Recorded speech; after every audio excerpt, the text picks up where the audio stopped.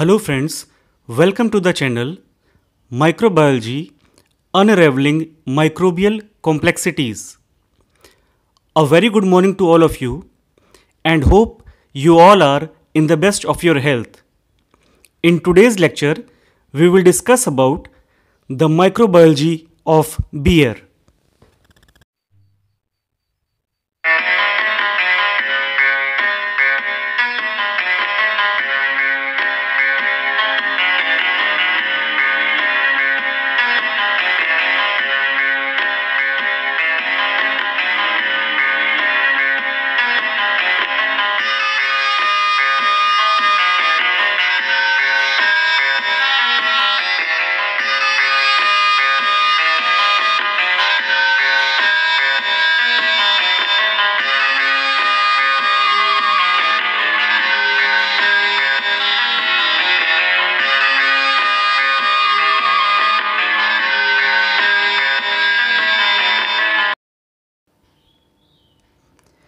Beer has been one of the most popular alcoholic beverage since ancient civilizations.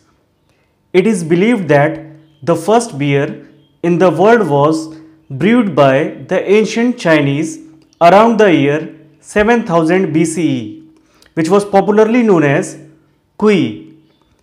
However, in the West, the process now recognized as beer brewing began in Mesopotamia at the Golden Tap settlement, now in modern day Iran, between 3500 to 3100 BCE.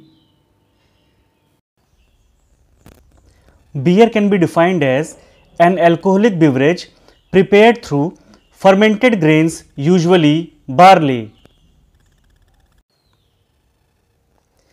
The top fermenting yeast, Saccharomyces cerevisiae, is the most widely used among all the yeasts for the fermentation for the production of beer. Strains should be chosen that are low temperature tolerant varieties. In this manner, the low temperature favors the growth of the yeast and not bacteria, which may enter as contaminants on the starting materials.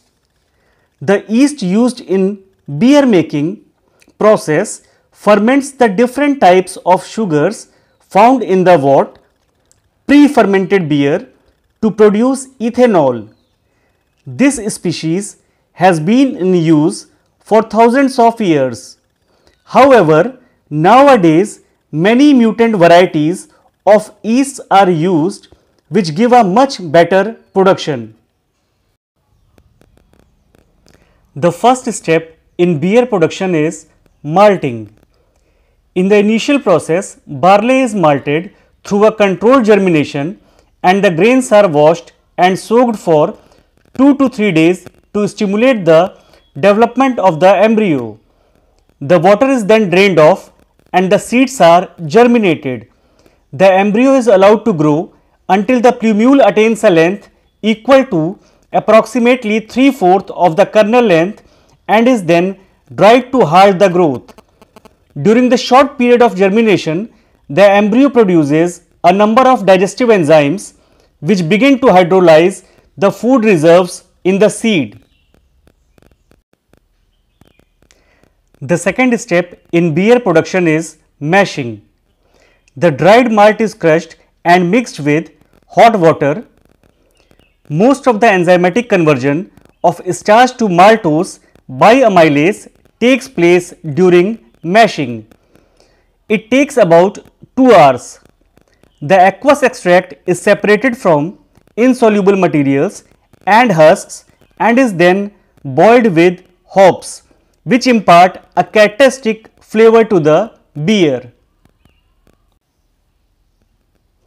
Hops are the flowers or cones of a plant called Humulus lupulus.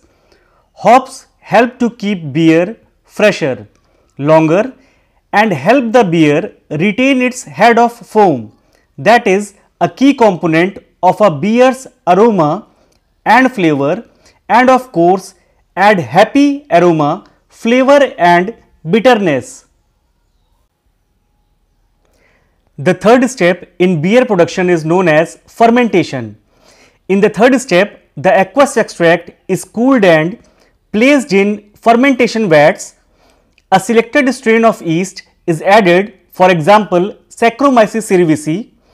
During a short period of about 5 to 14 days, the sugar is converted to alcohol. The yeast settle to the bottom of the vat. In contrast, bubbles of carbon dioxide rise to the top of the vat and carry with them the yeast cells and dark flocculent materials from the liquid in the production of the ales. The resultant foamy scum must be periodically removed. Now, on the basis of fermentation, the beer are of two kinds, ales and lager. Ales are fermented with top fermenting yeast at warm temperatures of about 60 to 70 degree Fahrenheit, and lagers are fermented with bottom fermenting yeast at cold temperatures of about 35 to 50 degree Fahrenheit. Because of their warm fermentations, ales can generally ferment and age in a relatively short period of time of about 3 to 5 weeks. The last step in beer production is finishing. When the fermentation period is over, the newly formed beer is allowed to rest for a few days. The beer is later on carbonated to carbon dioxide content of about 45 to 52%. It is now cooled, filtered and packed in bottles for sale.